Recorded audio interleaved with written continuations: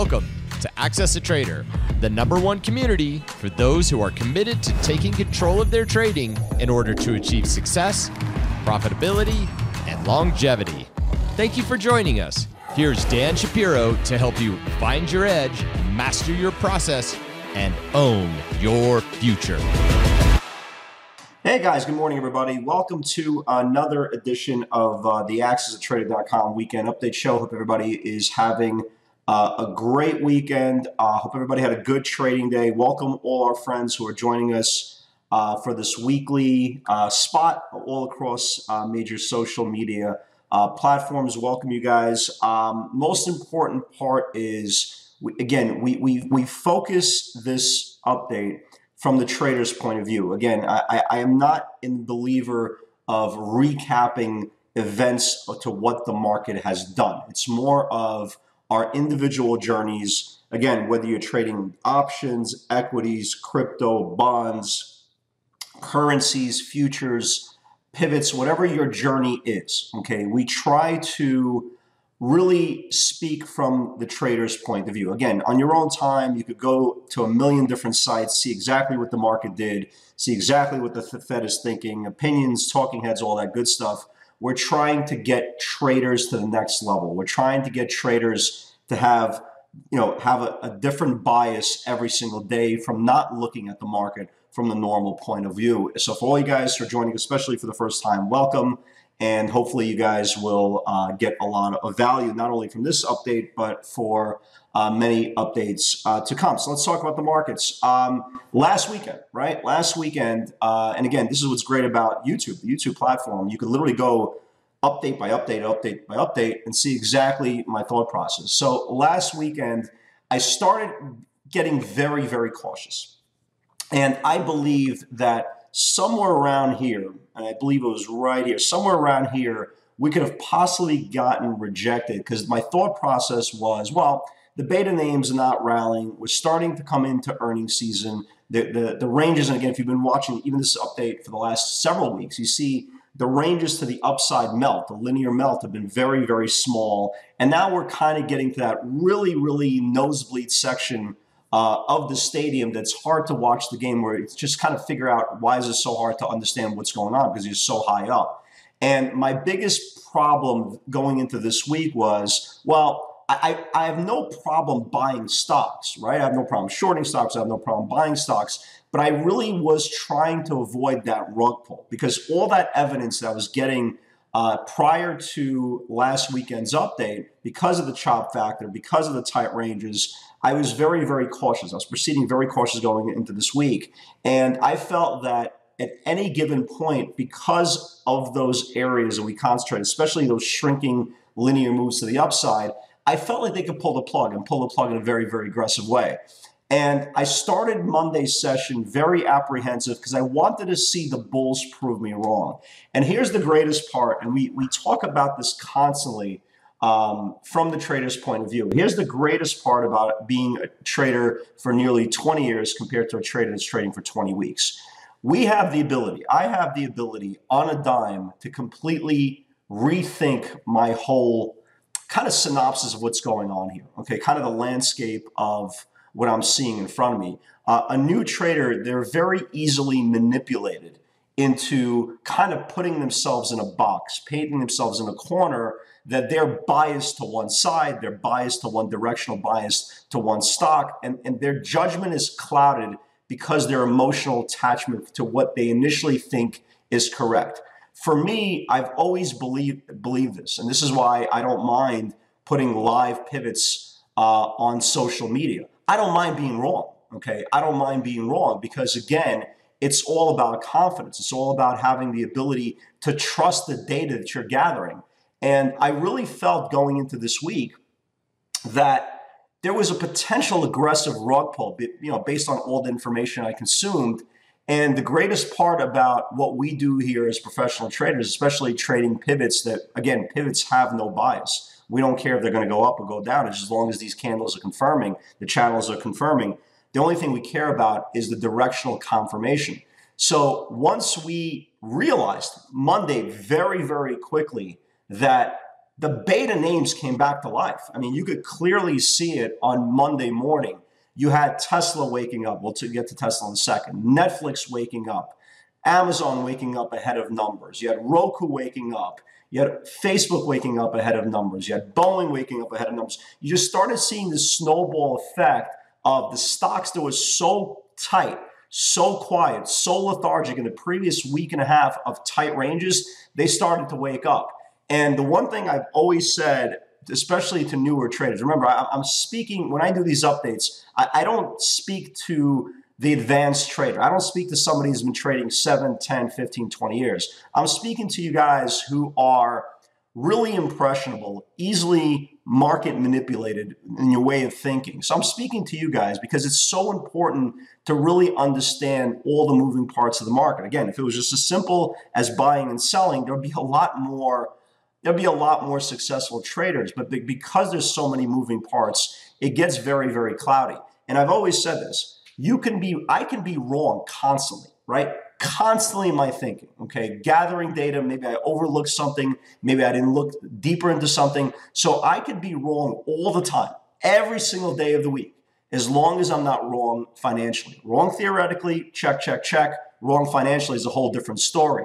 And once you started seeing the order flow come in very, very aggressively, and Amazon took out ranges. And again, you could make that argument, well, they're just running it up into earnings. Then Netflix waking up. Well, they're just dead catting bounce off that, off the Disney debacle. Well, Tesla's waking up.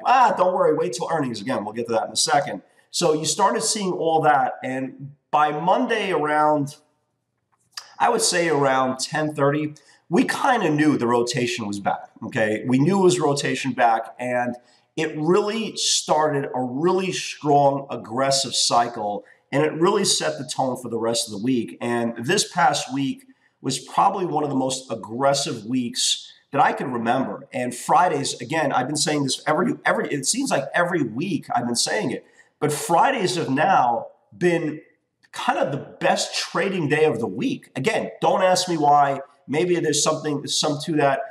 Because of weekly expiration and people are making aggressive bets, speculating on a one-day expiration. Whatever the case may be, I always go into Friday saying, okay, fine, I did what I had to do this week. Man, I'm going to trade a little light. And the next thing I know, I'm trading very, very aggressively for the session. And the most important part for this week was, again, something that we've been talking about for many, many, many moons now, is the difference between trading your process or using the indexes as your make it or break it. If you look at what the indexes did this week, and again, yes, it was earnings driven. You had Amazon and Facebook and Microsoft and LRCX. Twitter did very, very well. So you had a lot of really good, strong, powerful names driving the NASDAQ 100. So the NASDAQ 100 closed up a little bit less than 2%, while the Dow Jones Industrial Average was completely flat, right? Completely flat. And this really proves the case. And again, for all you new traders out there that are trying to create your process based on indexes, don't waste your time, okay? Don't waste your time. Find your niche within within the lines on the field.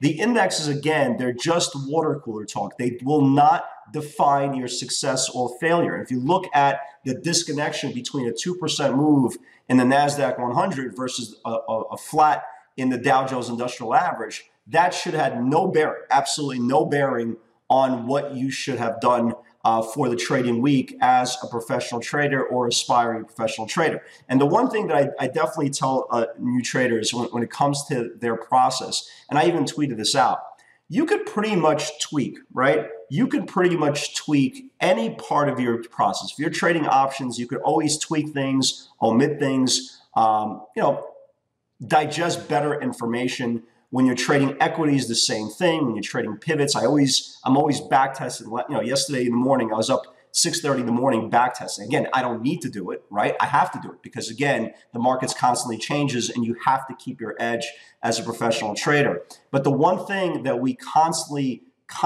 talk about, okay, is if you're putting yourself in a position that you're gambling, you will never make it as a professional trader. And I said this all the time. If your first instinct, okay, is waking up in the morning and trying to buy a stock that's up 300% of the day to make 10 cents, you're going to be out of trading within the next 2 years. I give you my word. I give you my word. It's such a brainless act of social media suicide that new traders are moving on to. And unfortunately, a lot of you guys are not properly funded and don't have the necessary resources to trade, mid-cap stocks or higher price stocks. So automatically you default to these $2, $3 stocks that are 400% of the day. And what you're doing is gambling. And I tweeted this out. I go, if your process, and again, it's I use that word very, very loosely.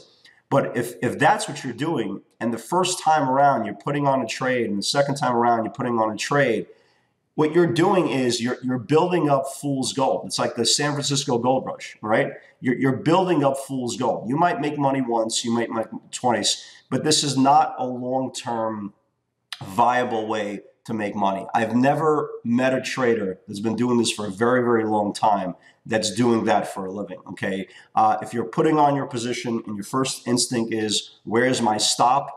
That's a red flag. If your first instinct is as soon as you put on your position, you're getting chest pains and you're starting to get warm and your emotions all over the place, that's a big red flag, right? That's a red flag. Once you put on a position and the first thing you say is, where's my stop? That's the major flag of all. And these are all things that new traders do. And these are huge, huge red flags that your process, and again, I use that word very loosely, if you're buying these stocks up 200-300%, right? These are all signs that you are dealing with a flawed process and you will be out of trading in the next 2 years. It's just the reality.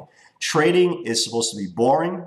It's supposed to be lethargic, and it's supposed to be highly predictable. When you're buying a stock that's up 200% of the day, it's taking out every single element that I just discussed, okay, and you're putting on the most important part of failure, which is uncertainty, right? Uncertainty, volatility, and unpredictable value to your account. And when you have all these factors, okay, and you are, again, also, by the way, trading with retail. Again, remember the whole 90% of the traders fail. Well, why do you want to be in the same stock as them?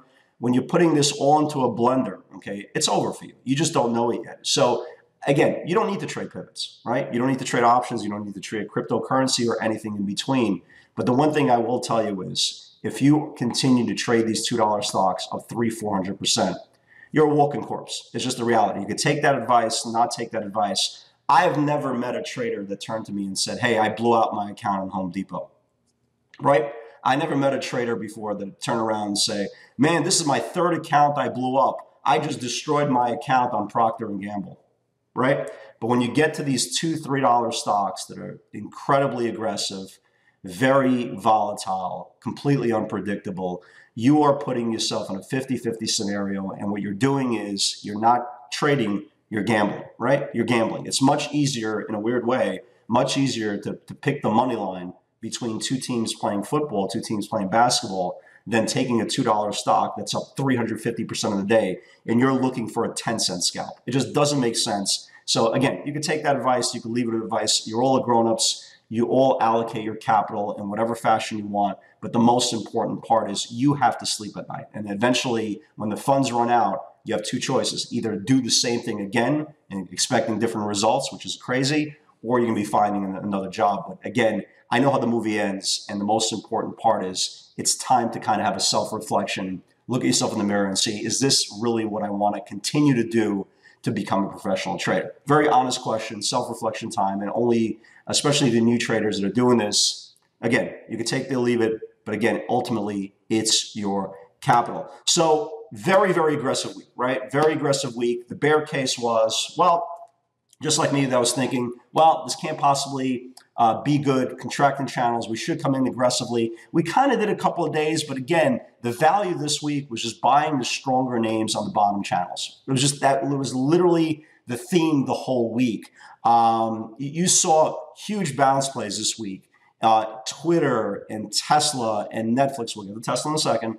All these beta names, just great, great trading this whole week. And the one thing that I've really maintained was sometimes you won't get those natural 2, 3, 4 pivots throughout the day. So you have to kind of figure out a secondary way, a third tier way to kind of make money. And especially you guys in the live webinar, you just saw this all week. Stocks that are just on rising channels. They open up lower. They bounce off that bottom 60-minute channel. I tweeted a whole bunch of these things throughout the week. They just spiked up so aggressively. And it's a really, really good, aggressive secondary way to subsidize these natural pivots. And you just saw that all week. And in a good bull linear market, you're going to get that light volume back test on the 60-minute support. And as soon as it hits that demand, all fires go. So going into this week, right? I mean, going into this week, again, the bear case was, well, wait till after earnings, right? They're all going to die after earnings. Who the hell's buying Amazon at 1900?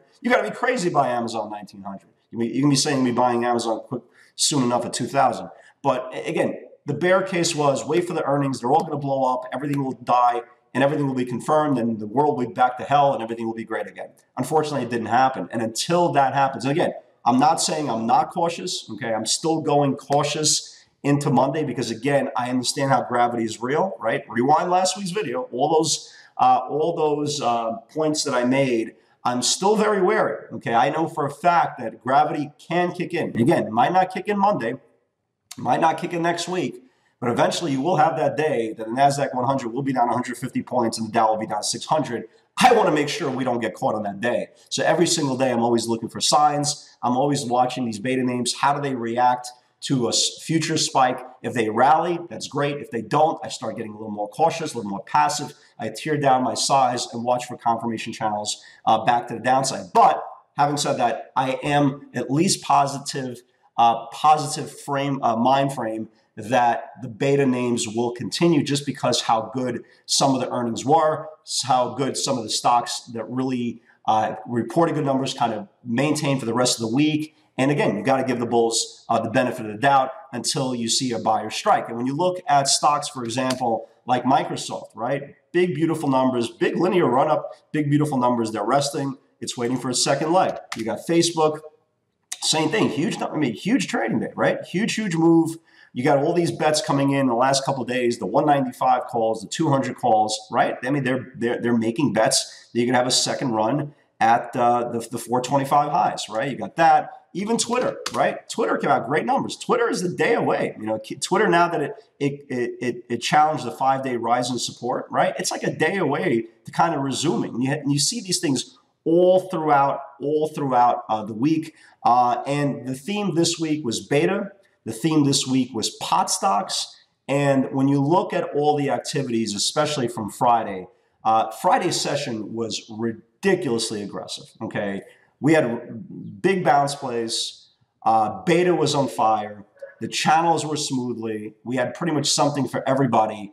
But let's start out with Tesla, right? Let's start out with Tesla. And again, it's the most amazing thing.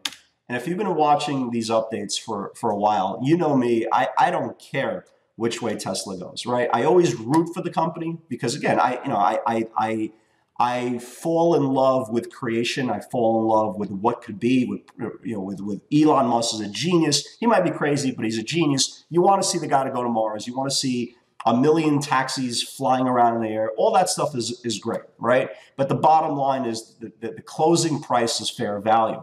And when Tesla came out with earnings, you saw a very, very muted reaction. Not really going up, not really moving down. So the question becomes technically, which way was the wind going to blow, right? That was the only question. And, you see all these emotional people on social media. As soon as you put up a positive tweet on Tesla, that's right, let's go to 500. As soon as you say anything negative, you're blocked. I don't want to talk to you. How can you block me? I didn't even know you existed 3 seconds ago. How can you block me? But that's a whole different story. Again, very, very emotional people, very, very fragile emotional people holding on to their shares, hoping for dear life. Again, we're not in the hoping and praying business. We're in the data collecting and confirmation business. But let's get to that. We'll put that aside. So you started seeing some aggressive selling coming in on Tesla. And this is where, again, folks, you can't fight technical analysis, okay? You have to understand your levels. You have to understand why things are happening, where emotional buyers, where emotional sellers are coming in. And the stock is either going to go up and down. Before you start laughing and say, I can't believe I just watched 20 minutes of this guy talking about it, just told me that information. But keep this in mind. Stocks will only go up, right, once the sellers are cleaned up. Stocks will go down when the buyers are cleaned up. It's just that simple. And when you look at the pure form of technical analysis and you turn around and say, well, why did Tesla get so aggressive to the downside? And all you need to do is look at a chart, right? And you can constantly see the 250 level, the 250 level. This is a weekly chart. And you see this 250 level and you start saying to yourself, well, if technical analysis is so bad, well, why does it actually work, right? And I believe in technical analysis. I've been saying this for years. You don't need alert services. You don't need opinions. All you need to do is look at a chart. That's it. And the chart will tell you the whole story. If the levels hold, that means the buyers could not be cleaned up. And if a supply zone holds, that means the sellers couldn't get blown up. So we had that 255 level. Excuse me, it's actually the 255 level. We had that 255 level. We knew that level was going to be very, very important. And then we just let technical analysis kind of take over. And the one thing, you started seeing this throughout the trading session on Friday, all these bets in the option markets, the 240s, the 230s, the 220s, the 210s. How I think I even saw the 190 puts even traded. It's really suggesting lower prices. And that news came out after the close on Friday, the SEC with his tweets, and got the stock up 2-3 points after the close. I'm looking to fade that move. I'm looking to fade that move. Any move into supply, and if you look at the initial supply, somewhere around here, any move somewhere around here into the 240s should get faded. Okay, should get faded. Or I could just see Tesla gapping up and going green to red on the day. So I think there's gonna be lower prices for Tesla. But the most important thing, guys, don't let emotional opinions, okay, make your investment decisions. Some of you guys are so emotionally wrapped up into the stock. It's almost like you love or hate the stock. Let's just use the word love. You almost love the stock more than your kids, which is amazing. I don't think I ever gushed over my kids, how some of you guys gush over Tesla. Just saying. So make investment decisions, trading decisions based on technical analysis, not your emotional opinions. I think you'll be fine. So let's talk about Friday's session. Very, very aggressive. So that's it. I mean, this is it. Again, guys, this is the private feed for Stock Twits, and we have the same private feed for Twitter. And obviously, we do this and then all the bounce plays in the live webinar. But again, there's nothing here. We don't cherry pick. These are the pivots for the day. This is all we do. These are the pivots for the day. We concentrate on beta. We do sprinkle in things, like a Shutterfly or a CGC, which is a really awesome trade on Friday. But this is it. I mean, there is no cherry picking. And if you love beta, if you trade beta, again, you should definitely consider the private feed if you can't make it to the live webinar. But again, the live webinar is where we concentrate on personal relationships. I have personal relationships with pretty much everybody in the live webinar, very accessible, and we're trying to build productive traders. And that's the bottom line. So let's talk about Friday. Crazy aggressive session. So 245.50, 245 Tesla. If it builds below, can flush more. Again, here's Tesla's 60-minute channel, right? It was right here. This is it. This is it right here. This is it right here. This 245 level, absolutely destroyed. Absolutely destroyed. Congratulations for all you guys who caught that move. Just an absolute destruction move. Alibaba 88.50. I don't remember watching. I wasn't watching Alibaba on Friday. 88.50. Looks like 88.50. 88.50 only went up like 25 cents before it failed. Let's see here. Amazon. This was just a monster move. For all you guys who caught it, I got tons of emails. A lot of you guys caught this thing. This thing triggered in the afternoon. 1940 build is important. Why was 1940 build? Here was 1940. Everybody see these two candles, guys? These are the two candles, the sneaky two candles at the pre-market on Friday morning, right? If you look here, 1939.57, 1939.55.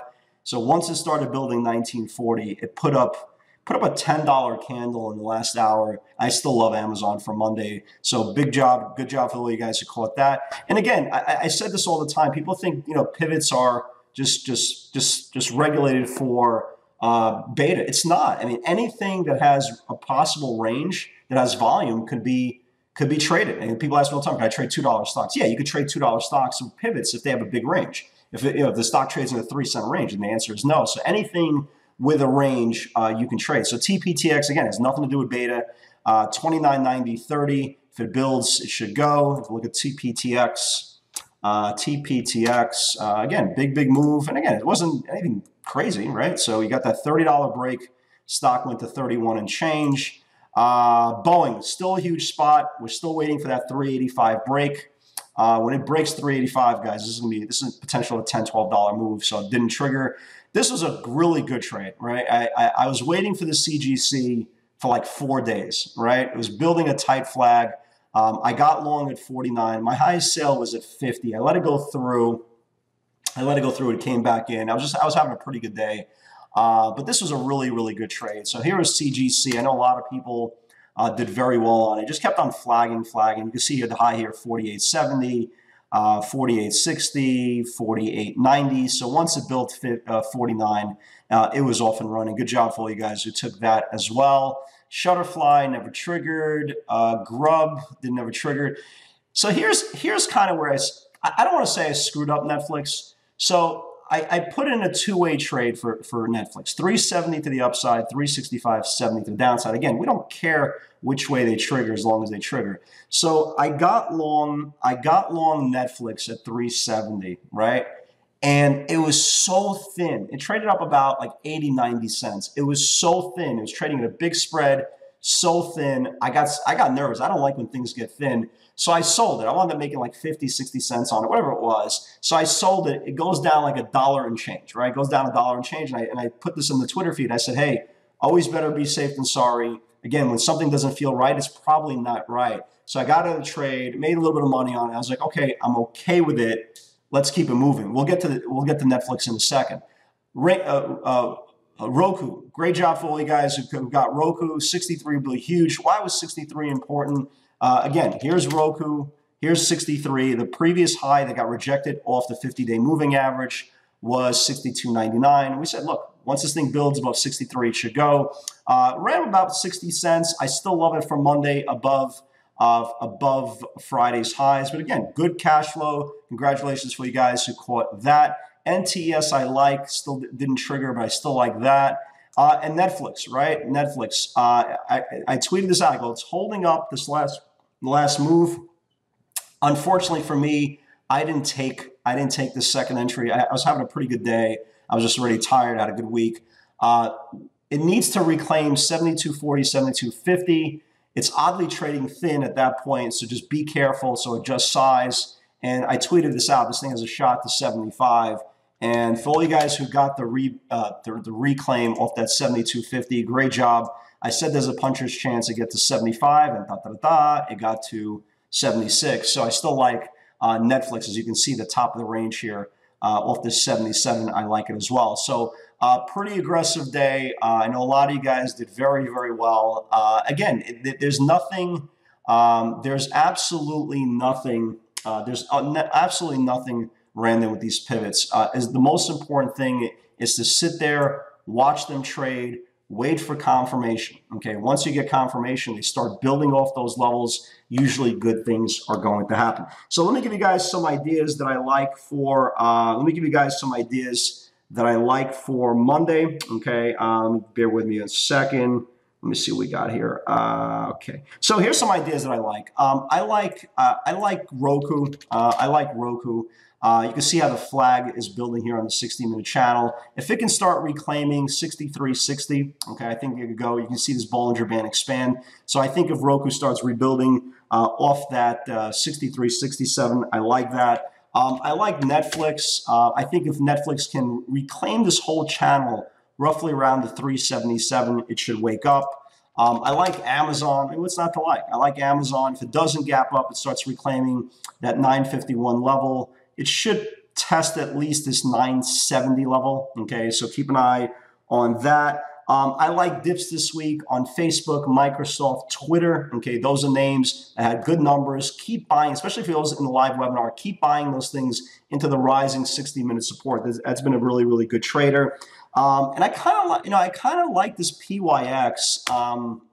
I kind of like this PYX as well. All these pot stocks woke up, TLRY, CGC. I kind of like it. We talked about this, any close over this 2260 level. It did that. It closed over 2260. If it starts reclaiming 23, you could get a measured potential run to like 24.5, 25. So going to this week, guys, I am bullish until it's not. Okay, until I see the seller strike. For all you guys who are joining us in the live webinar, we start up every single day at 9 o'clock in the morning Eastern time, and then the option flow kicks in. Our incredible Squawk Box kicks in that nobody has. That I give you my word. Nobody has. Kicks in, and then all these live pivots. So guys, for all you new traders, what you were going through, whatever you're trading, whatever you're going through is normal. Stick with it, and it does click over time. Guys, God bless. Have an awesome Sunday, and I'll see you on the field tomorrow. Congratulations for putting in the time to take control of your trading. You're one step closer to owning your future and achieving the success you desire.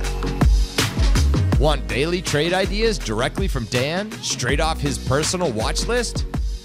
Unlock our free PS60 Vault, where you'll get nightly updates on pivot opportunities we're watching for the next day's session. Click the link in the description to get started today.